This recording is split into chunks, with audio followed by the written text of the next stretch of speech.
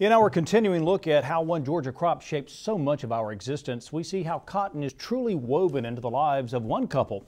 Recently, I had the opportunity to meet Michael and Cheryl White, who says cotton is definitely the fabric of their lives. If you've ever heard of Penfield, it's probably because it was the location of Mercer University's original campus, first established in 1833. Penfield is where the school's namesake is buried, Jesse Mercer, and just across the road is the shop that belongs to Michael and Cheryl White. That's where Cheryl spends most of her spare time weaving. Most of my friends, close ones at least, are either weavers or spinners. So it's people that share a like interest. Originally from England, Cheryl's love of weaving is apparent in what she calls a piece of art. She told me her creations are functional as well as fun. It's basically a cape, but it's based on a South American garment called a ruana, which is basically a large piece of fabric that's split up the front. I'll take this off.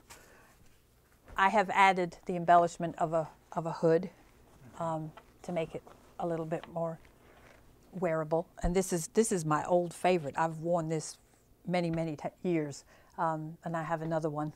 For 30-plus years, Cheryl has been weaving and said it all started after visiting the Amish country. When I was about 11, I went to the Amish country and watched a woman weaving gingham on a great big colonial barn loom. And I knew then that I wanted to weave. And after that, I played around with the potholder looms and the small things that you can make. But I didn't actually weave until we came to Athens, and Michael brought me a loom for a wedding present, and I took classes. And as far as her husband Michael, he enjoys being involved with cotton and yarns. The University of Georgia found me, so I maintain the make-home looms at the University of Georgia. I do it for free. They buy yarn for me, and I adjust their looms for them. And if you're looking to learn to hand weave, Cheryl is always looking for students that appreciate the craft and loves the source of where her fabrics originate. And when I worked in Madison, it was great to be in Morgan County and know that there was all that cotton going into Bostwick.